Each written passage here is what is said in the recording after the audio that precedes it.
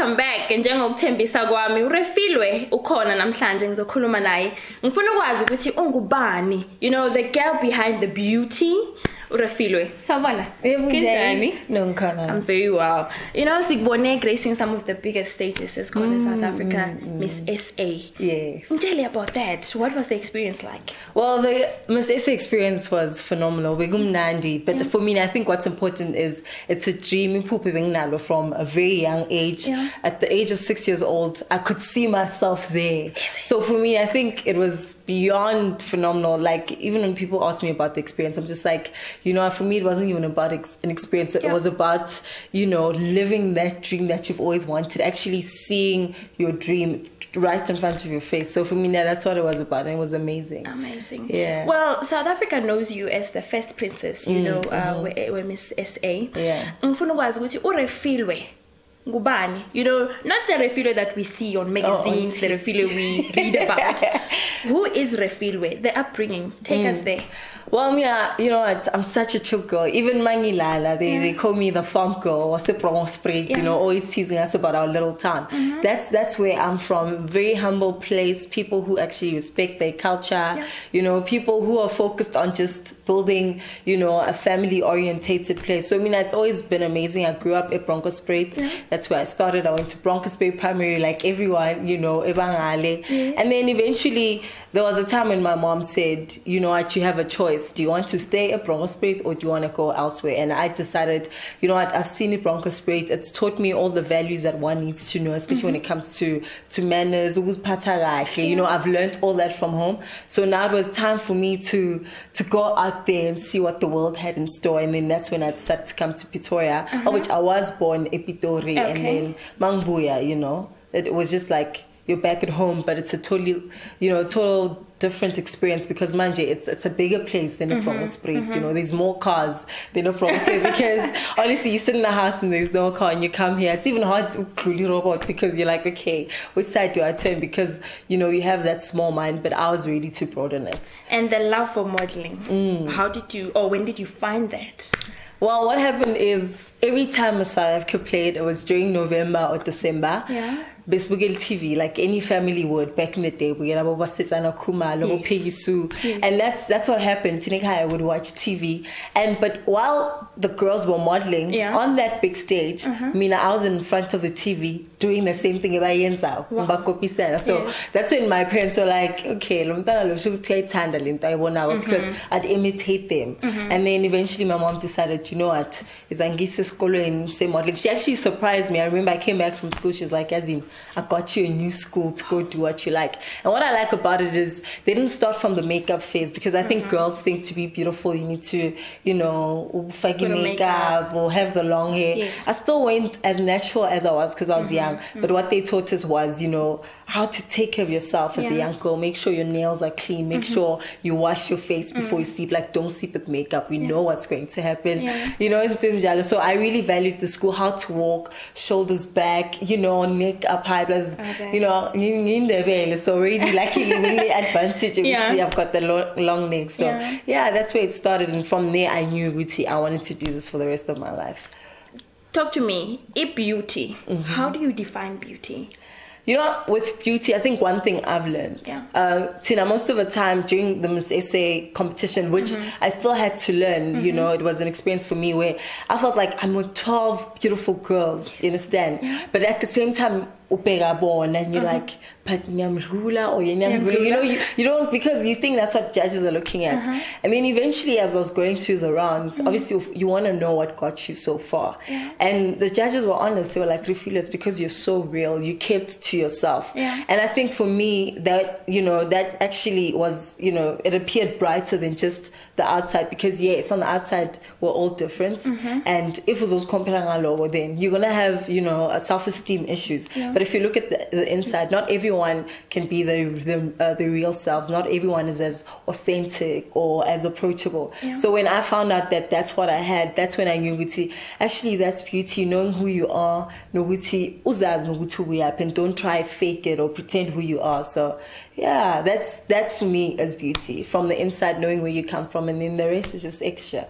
When you were crowned the first princess, Miss SA, I know that you were studying LLB. Yes. Talk to us about that, because I don't really understand.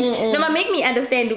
Modeling in LLB. Yes. When how do you make it? Well, I've always had a love for politics. We will debate about ANC, about anything politics. We will debate for hours and hours, because I've always felt like if you're going to tell me something, come with facts. Don't just tell me. So, but that's when I knew it's okay. I definitely want to be in politics. I was very involved in a lot of leadership things.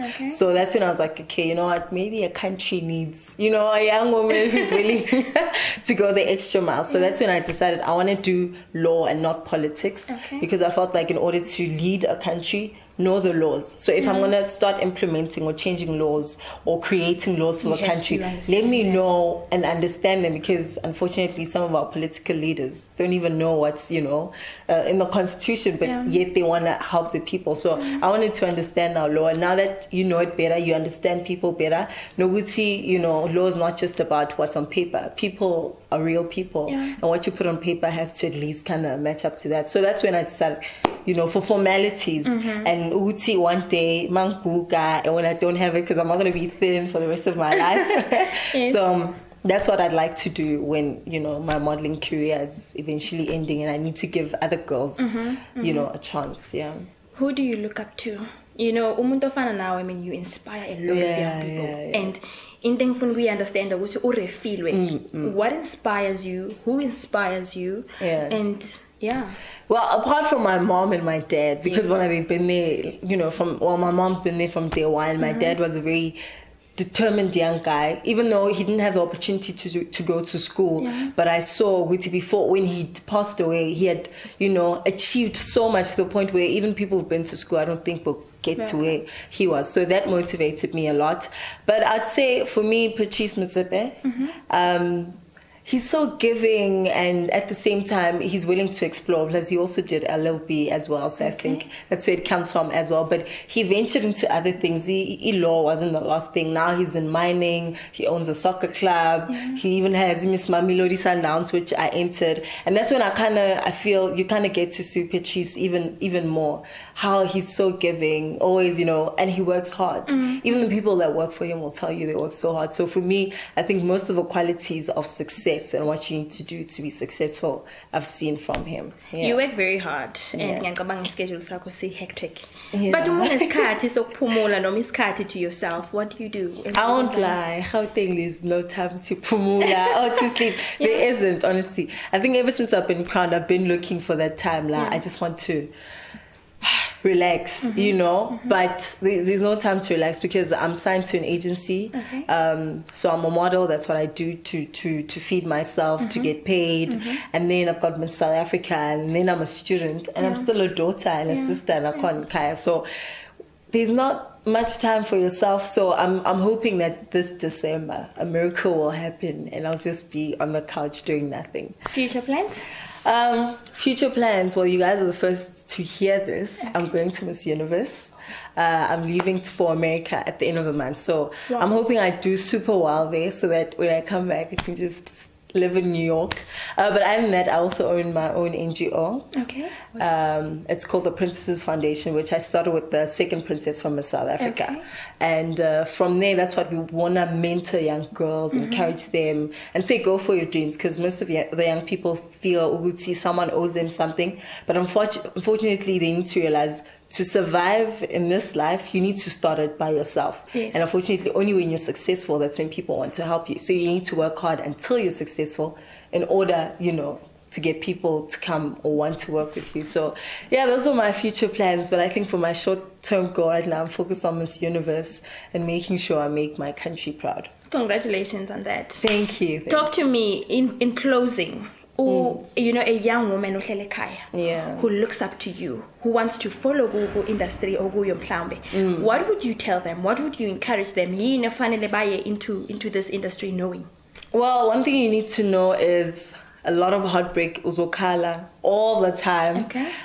You need a lot of support, because what happens if you want to get in, especially in the entertainment industry, I do believe that it's very cruel. So you need to be very strong. And on top of that, you need to know what you want in life, because if you just say I'm gonna go with what the wind or where the wind blows me, it's just not gonna work at all. You need to know, I want to be a model, but I want to be in that agency. After this agency, I want to know that I want to be on this show and that show. So you need to have goals that you've set, and you know that's the direction you're wanting. But if you're gonna come to Joburg or to Gauteng and say whatever is gonna drop on my lap, I'm gonna go with it.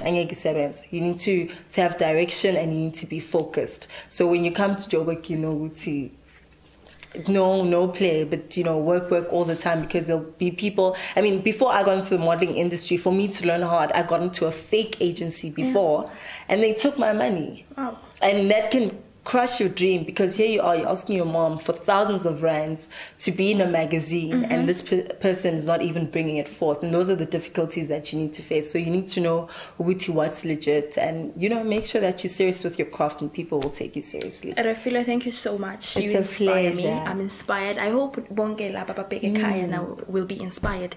Ngicela usitshele ke ukuthi masifuna ukukulandela ku social media, where do we find you? Okay, right now on Twitter I'm R_Fifi_M. Okay. On Instagram I'm R_Fifi, and then on Facebook Refilwe Mthimunye. Ngiyabonga Refilwe. Mzansi Africa, Refilwe. I hope his story sakhe inspires you. You can be the change you want to see. We've reached the end of the show. Ngiyabonga kakhulu ku everyone who's watching. Phindani join futhi isikhathi nesilandelayo.